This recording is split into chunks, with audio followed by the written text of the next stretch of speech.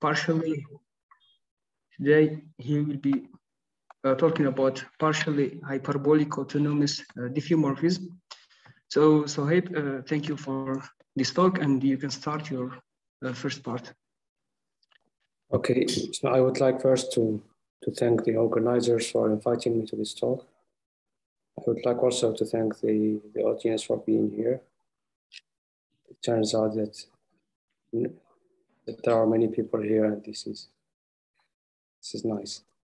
So the talk today is about dynamical systems, mainly about partially hyperbolic autonomous diffeomorphisms, as the title indicates.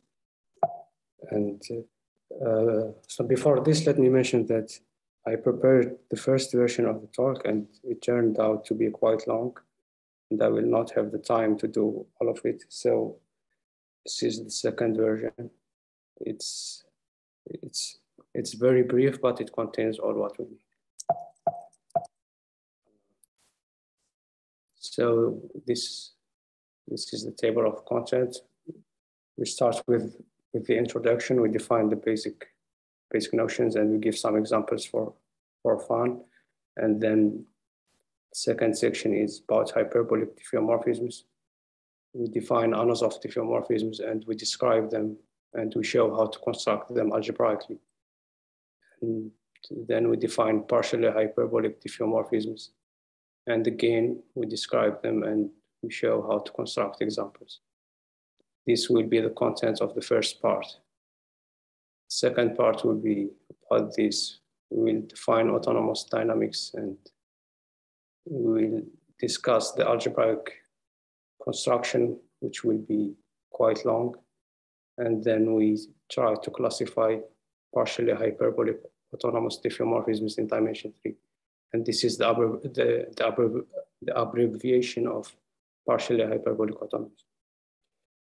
And okay, let's start with the introduction. So dynamical systems is the study of the shape of transformations. So in some sense, it's the geometry of transformations. Now, define the conjugacy. The conjugacy in some sense is the notion of the isomorphism between two dynamics. And here we define it precisely. Let X1 and X2 be two sets having some structure. For example, let's say topological spaces.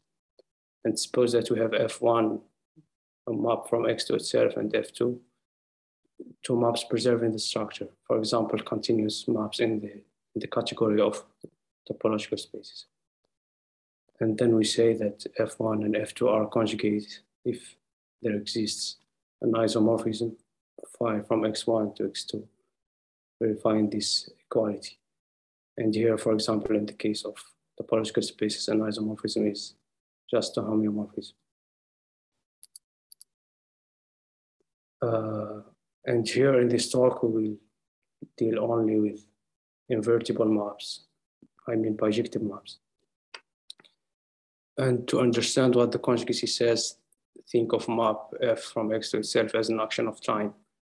I mean, the elements of X are moving in the following way. At time K in Z, a point X moves to the point Fk of X. And this happens to the whole space X simultaneously. And we define the orbit of X to denote the set of all iterates of X by F. We say that X has period n if n is the smallest integer, verifying Fn of X is X. And is said to be periodic if there is such an n, or equivalently, the orbit of X is finite. And in this case, if F1 and F2 are conjugate by an isomorphism phi, then phi sends orbit to orbit, periodic point to periodic point with the same period, and many more invariants depending on the structure. Thus, so in some sense, we isomorphically identify X1 and X2 in such a way that F1 and F2 are the same map. And here we give a nice equivalent definition of the conjugacy.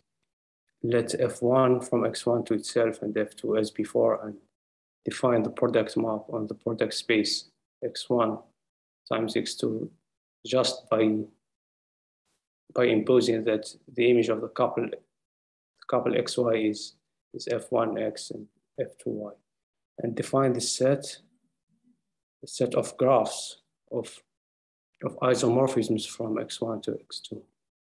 Then the product map acts on this set naturally, and in this case, if f1 is conjugate to f2, I mean f1 is conjugate to f2 if and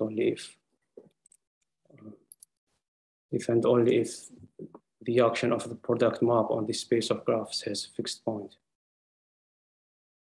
I mean, so maybe we will use this definition to give, in some sense, a hint how to prove that another diffeomorphisms are structurally stable, but I don't. Okay. So in this talk, X will be always compact metrical topological space or compact manifold, and F will be homeomorphism or diffeomorphism, depending on X. And we call dynamical system to specify the couple X and F.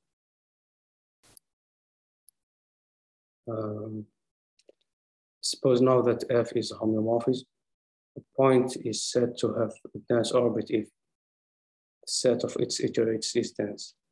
And if F admits such a point, then we say that F is transitive. We say that F is topologically mixing if for any two non-empty open subsets U and V, there exists a capital N such that Fn applied to U intersection with V is non-empty for every N bigger than capital N. And here observe, or maybe try to think, that topologically mixing implies transitive. And F is said to be minimal if every point has dense orbit. And here, since we define the notion of the isomorphism between two dynamical systems in subsets, which is the conjugacy relation, we can define the symmetry group of a dynamical system. And it's just the group of homeomorphisms or diffeomorphisms of X verifying this relation, and is denoted by stab F or stabilizer of F. Okay, let's give some basic examples now. Let's start with X equal is the circle, and let RA be a rotation of the circle, just defined by sending X to X plus A mod Z. If A is rational, then the rotation is periodic, otherwise it's minimal, in the sense that every orbit is dense. And two rotations in this case are conjugate if and only if A is plus or minus P. And here I mean mod Z. I mean, maybe there is Z here. And the group stab RA is, I mean, it's not the stabilizer of rotation always acts transitively on the circle since it contains SO2. If A is irrational, then it's exactly SO2, and this is some sense of rigidity. It contains a copy of the increasing homeomorphisms of the interval if A is rational. And the other example is skew products. Let A be irrational and consider the minimal rotation on the circle, as we defined before. And let alpha be a map defined on the circle, continuous map, and define the skew product map. This on the torus, the product of the circle to itself, just by sending the couple XY to. And I mean, in the first factor, we apply the rotation R alpha, and in the second factor, we apply the rotation by this value, which depends on X. And here, if the homeomorphism is transitive, then it's minimal. And consider, for example, alpha to be the identity map. So here we have y plus x. Then in this case, the homeomorphism is minimal. And this is a question which I'm not sure if it's a good question or not. Suppose that this Q product is minimal. Does the stabilizer of this homeomorphism act transitively on the torus? The other example is symbolic dynamics. Let A to be the set of integers from 0 to n minus 1, and define sigma n to be the set of bi-infinite sequences. So an element set of bi-infinite sequences with values on this set. So an element here is denoted by x bar, just like this. And here we define the transformation small sigma from sigma n to itself just by the image of x bar is y bar, while yi is xi plus 1. So the action of sigma on the sequences is just like shifting to the left. And it's called the shift or the left shift. And in this case, we have that the product topology on this set makes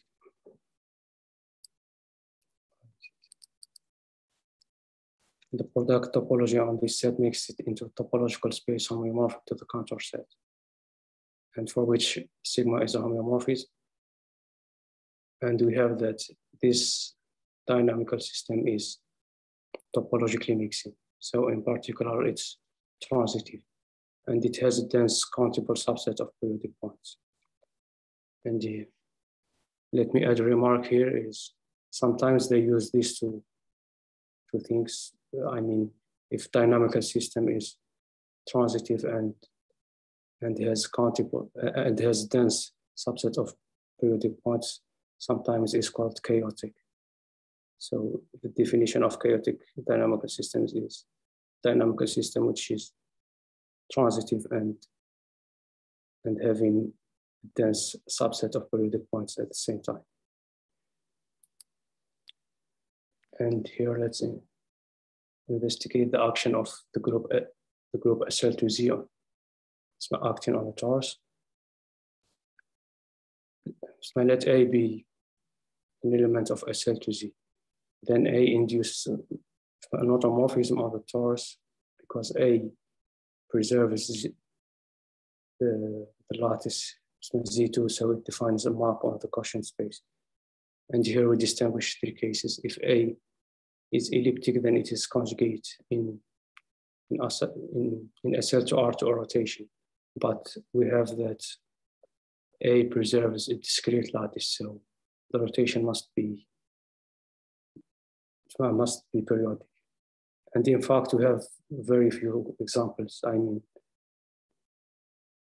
the elements of SL to R which are conjugate to a rotation, we have only very few examples of such rotations. And the second case is more interesting. Suppose that A in this case is parabolic.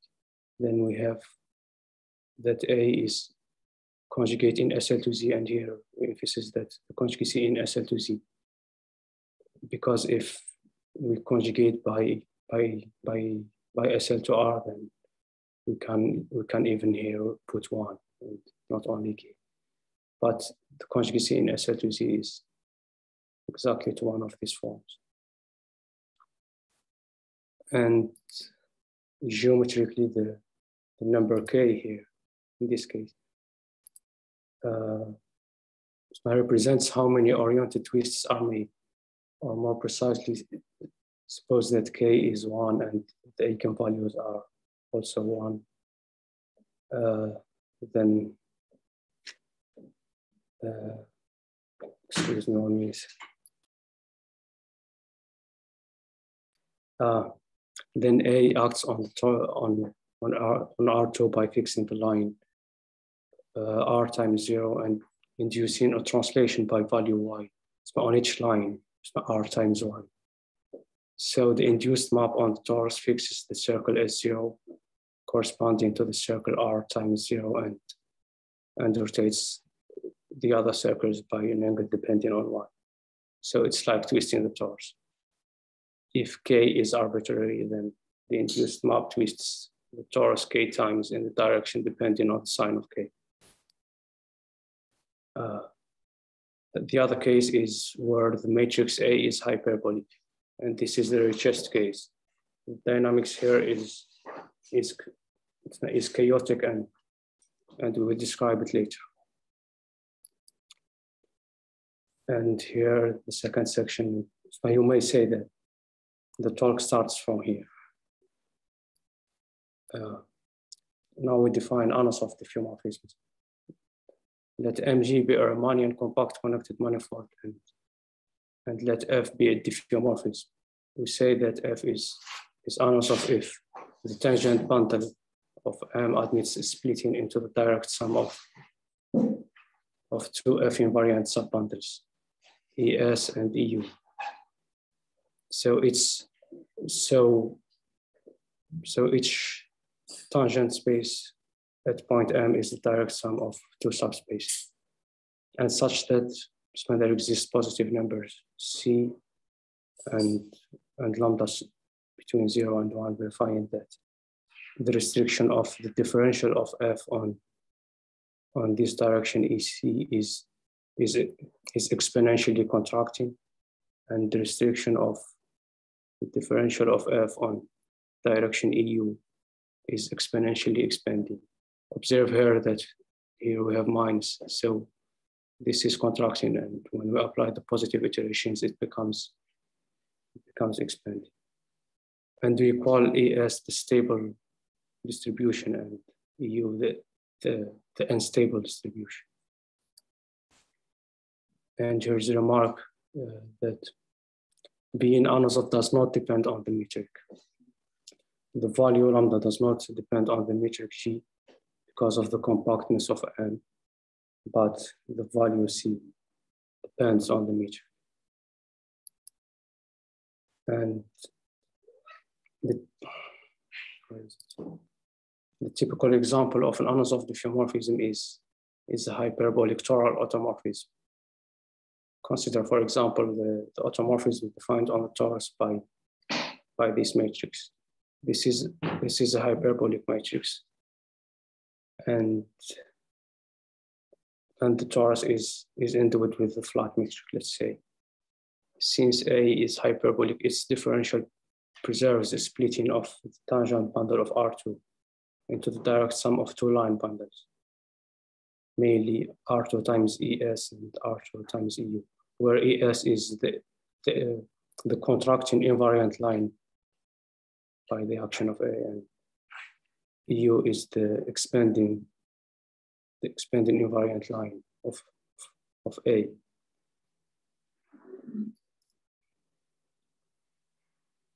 Yeah, so, and this splitting, I mean, projects to the torus and defines an invariant splitting, contracting and expanding subbundles, and for which A is unresolved with constant value C, and lambda is just the proper value or the eigenvalue of A, which is between 0 and 1. Now here we give the general construction of algebraic unresolved diffeomorphism. Suppose G is simply connected Lie group, and let gamma be a discrete subgroup such that the quotient is compact. Let A from G to itself be an automorphism preserving gamma. So A induces diffeomorphism, let's call it A tilde, on the quotient space just by sending class like this G gamma to the class AG gamma. And this is a point on the quotient space, and this is the image of the point by the induced diffeomorphism. Suppose now that that the differential of A at the identity element is hyperbolic.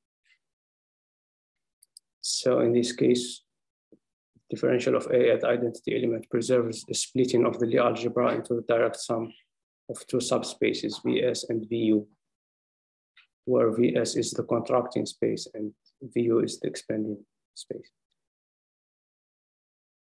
And in this case, A preserves a splitting of the tangent bundle of the Lie group into the direct sum of two distributions induced by right translating the subspaces Vs and Vu. This splitting projects to a splitting of the tangent bundle because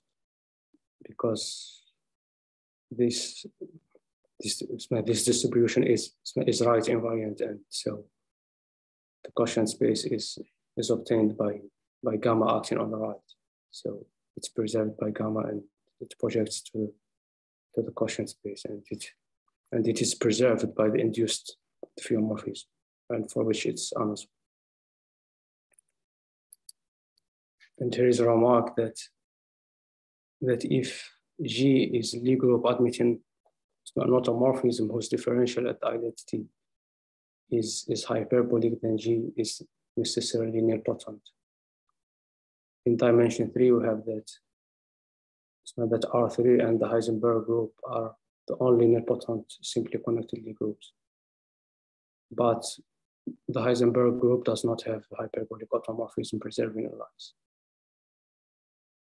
So the first non-abelian example was found in the Heisenberg group product with itself. I mean here the first non-abelian example of an algebraic annals of diffeomorphism. I mean here we can find a lattice such that the quotient space is compact, and here we can find a lattice such that the quotient space is compact, and we can find the hyperbolic automorphism preserved in this group. And here are some facts about annals of diffeomorphisms.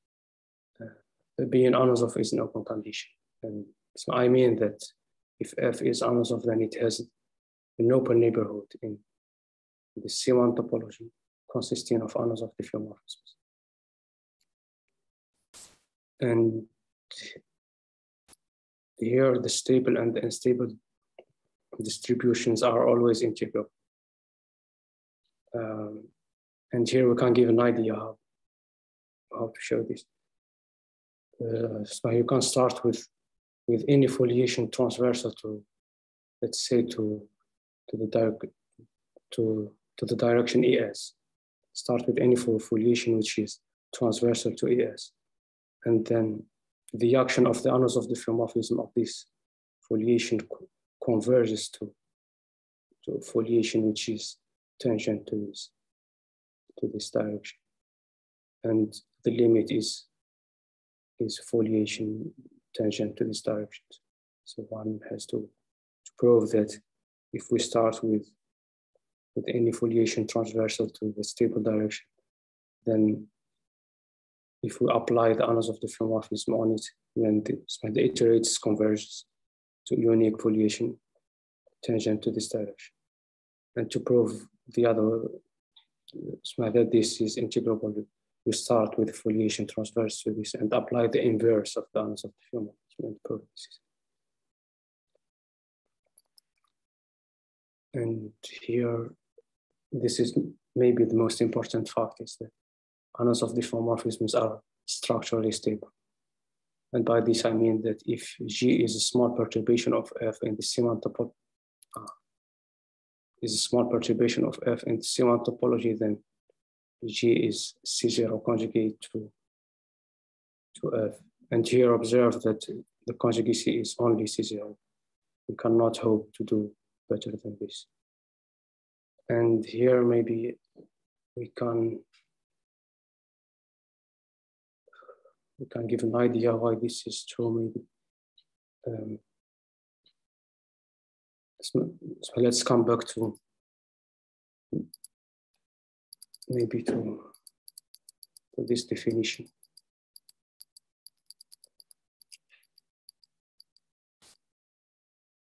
This one. So here we said that the product mapping. Here we said that F1 is conjugate to F2 if and only if the product map has fixed point. Now suppose that F1 and F2 are both annals of diffeomorphisms, and F2 is very close to F1. So let's start with the case where F2 is exactly F1. So the conjugacy is just by the identity element, and it is the only homeomorphism which is close to the identity that conjugates F1 to itself. So if we think of this space of graphs as a manifold, which has an infinite dimension, this is like a Banach manifold, and the product map acts on it. If we take the map F1, F1, if we take the map F1 times F1, then it's like acting on this space with a hyperbolic fixed point, which is the graph of the identity.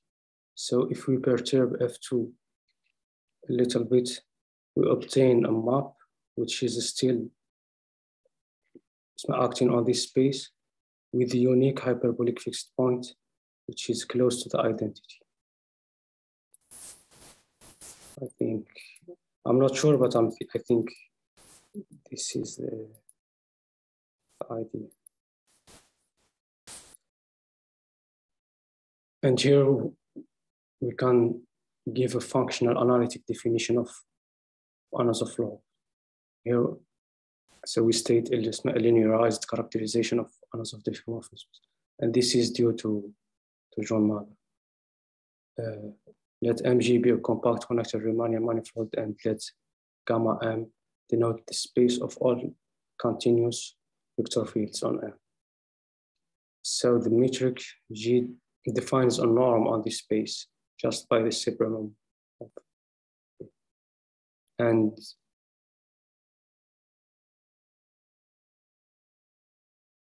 this vector space with this norm is Banach space. And here we have that all Riemannian metrics define equivalent norms on this Banach space because of the compactness.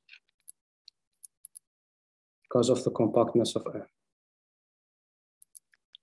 And now let F be a diffeomorphism. So F acts on this space of continuous vector fields by its differential. And the action is by continuous linear automorphism of the Banach space. And the action is defined like this. This is like, it's not just the push forward of X by the diffeomorphism F. This is just like the formal definition. And so we have a representation from the diffeomorphism group of M into GL of gamma M, which is Banach space. We say that LF, which is the linearization of F, is not acting on the space of this space. We say that LF is hyperbolic if there exists a splitting of the Banach space into the direct sum of two subspaces, Vs and Vu, such that Vs and Vu are both invariant by the action of LF, and there exist positive numbers equal C and lambda between 0 and 1, verifying that the action of LF on Vs is exponentially contracting and the action on Vu is exponentially expanding. And here suppose that F is another, then by definition we have a splitting of the tangent bundle of Tn. So we can define Vs to be the space of vector fields contained in stable direction, and we define similarly the space of vector fields contained in the other direction.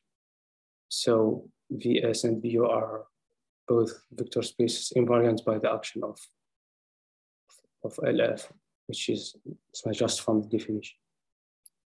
And for trivial reasons, we have that space gamma M is the direct sum of Vs and Vu, and for which the automorphism LF is hyperbolic.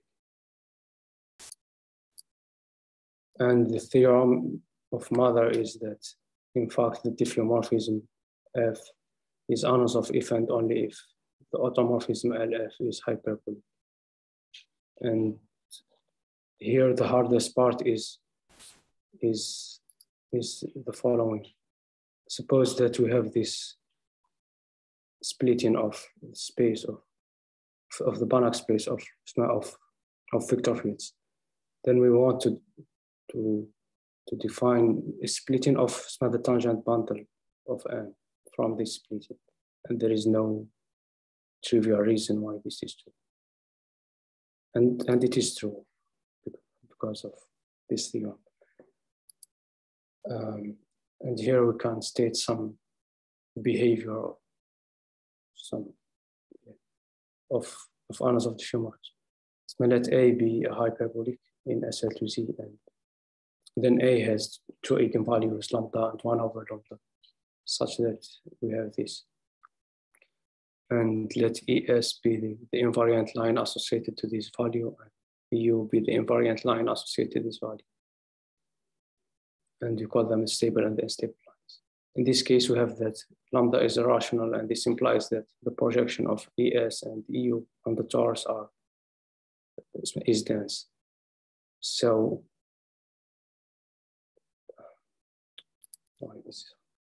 this says that the foliation, which is tangent to the distribution given by ES, is so this foliation has dense leaves, and also, and here you can say something about periodic points. So let Pn be the set of points such that An of X is X, and define P to be the union of all Pn. So P is by definition the set of all periodic points. In this case, we have that Pn is finite and P is dense in T2.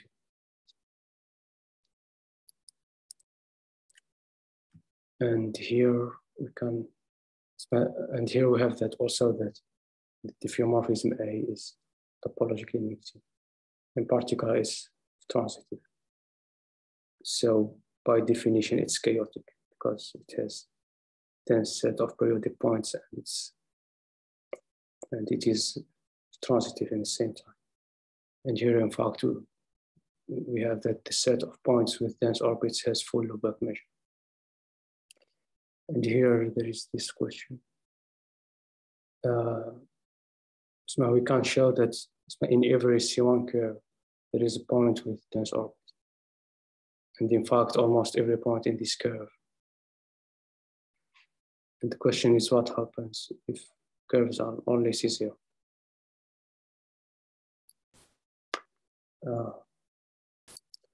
Homoclinic points.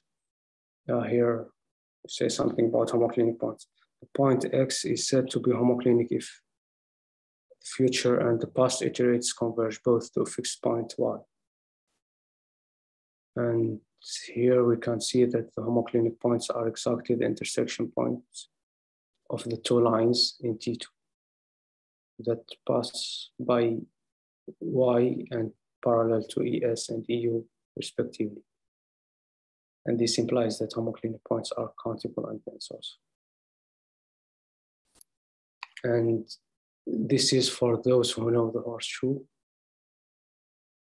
It says that around each point there is a small disk and a power k of A such that the restriction of AK on this disk is the horseshoe. In particular, everywhere there is a contour set invariant by power of A on which the restricted dynamics is topologically equivalent to symbolic dynamics, which we defined before. And here we have also that the stabilizer of A is trivial in the sense that it contains only the iterates of A.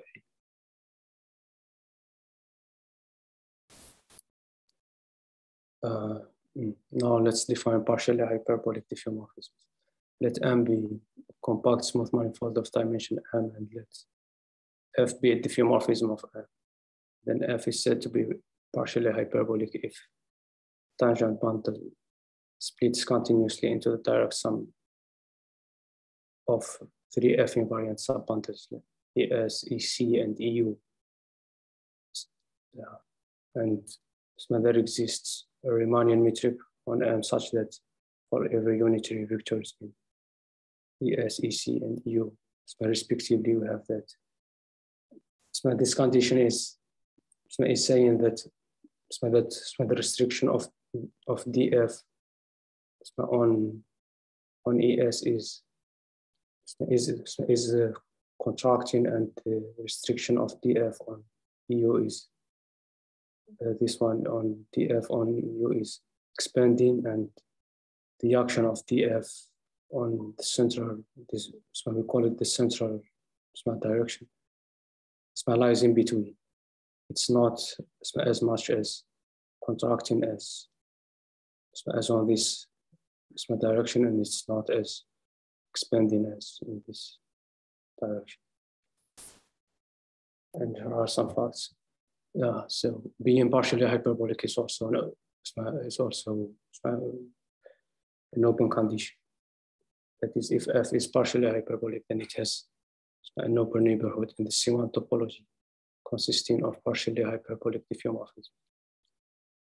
And the stable and the unstable distributions are also integral, but the central distribution is not in general. And here to show that ES and EU are integrable, I think the same idea. For example, to show that ES is, or let's say EU is integrable, just start with any foliation which is transverse to both ES and EU, and apply the iterations, and we'll have. But here observe that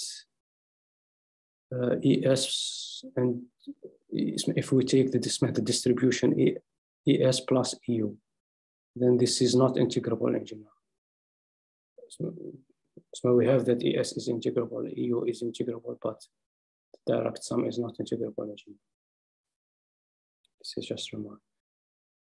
And the other one is that partially hyperbolic diffeomorphisms are not structurally stable in general. And here we give how to construct algebraic examples. And the construction is the same as before. Just start with a simply connected Lie group, gamma in G, and let gamma be a discrete subgroup for which the quotient space is compact, and let A be and A from G to G be an automorphism preserving gamma. In this case, if the differential of A at the identity element is partially hyperbolic, then with the same construction as before, we can show that the induced diffeomorphism by A on the quotient space is also partially hyperbolic. And here we give an example, which is not algebraic. Let phi be a diffeomorphism, and let alpha from M to G be a CK map where G is compactly grouped, and define the map, sometimes called the skew product also, from the product space M times G to itself just by sending the couple xg to phi x and alpha x applied to G, and this is like left action of G on itself. So phi alpha sends the fiber x times G to the fiber phi x times G, and by applying the left translation L alpha x on the second factor, and I mean on G. And in particular, we have this relation. This means that phi alpha is in some sense the lift of phi to this product space. It's not the lift, it's a lift, not the lift. It's one of the lifts. And pi is not the projection on it. the diffeomorphism phi alpha is called the G extension or skew product of phi. It's by using alpha. And if G is the circle, then it's simply called a circle extension. And now suppose that the diffeomorphism phi is anosone, and we have a skew product as before. Suppose in addition that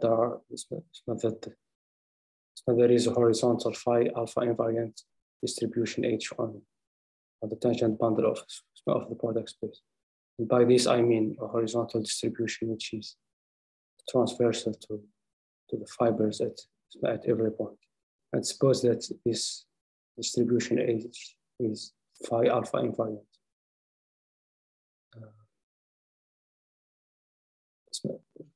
In this case, the diffeomorphism phi alpha is partially hyperbolic,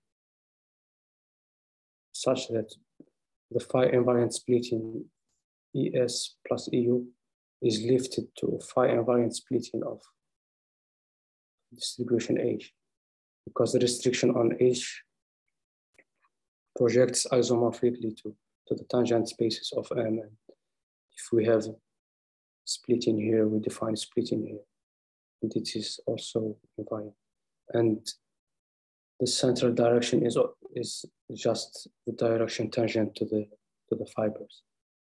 So this defines the splitting of the product space and satisfies the partial hyperbolicity conditions.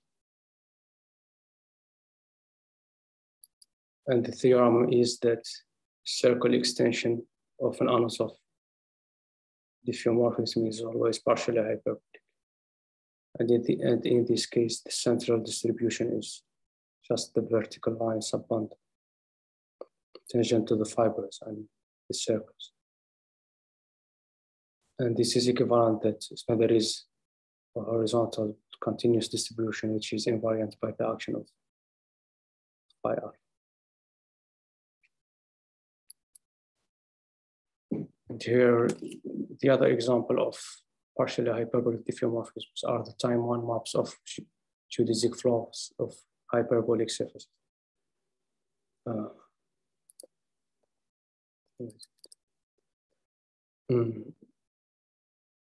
This is just a remark that SL2R has many actions. It acts on the hyperbolic plane, the unit bundle of hyperbolic surface, projective space of lines in the plane, or moduli space of complex tori, or space of translation surfaces, or the Lorentzian space of homogeneous polynomials of degree 2. Find R2. But here we will consider only the action of SL2R on the unit tangent bundles of hyperbolic surfaces. And here, let H be the hyperbolic plane. So we have that the orientation preserved in isometries of hyperbolic plane is the group PSL2R, which is the quotient of SL2R by identity minus identity. And the action is like this. This isometry group acts transitively on the unitary tangent bundle T1 of H. And in fact, the action is also free. And because of that, we have that the action of PSL2R on the unit bundle of H and its action on itself by left translations are equivalent. I mean, there is diffeomorphism from PSL2R to the unit bundle, such that we have the action here commutes with it.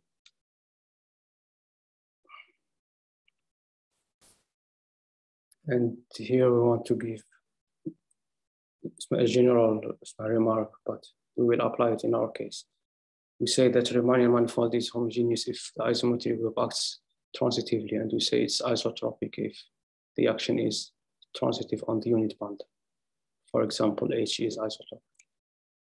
Now fix a Riemannian isotropic space, and we want to describe the geodesic flow. Let G be the isometry group of this Riemannian space. And we know that in this case, the G acts transitively on the unit bundle. And now let phi t be the geodesic flow. So it defines the flow on the unit bundle, whose orbits projects the geodesics of X, and any geodesic is the projection of some orbit.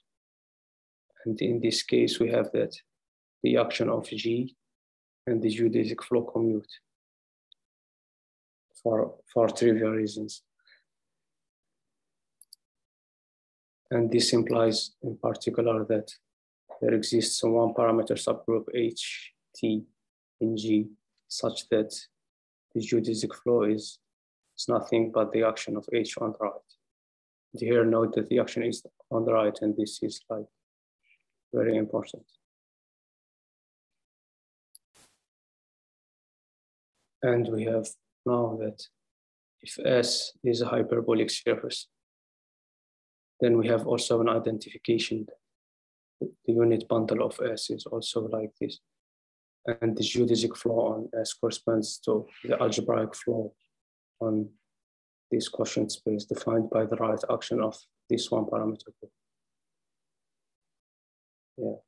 And to verify this, just take S to be the hyperbolic plane itself and prove that the geodesic flow on the hyperbolic plane corresponds to the action of this group on so I mean, take the hyperbolic plane and the geodesic flow on the unit bundle of this hyperbolic plane corresponds to the action of this group. So on the right on PSL2R. And the corollary is that the time one maps, or the time one map of the geodesic flow of hyperbolic surface is partially hyperbolic. And here we need to check that the action of HT on the right on PSL2R is partially hyperbolic. And that's not hard. And I think that's all for the first part.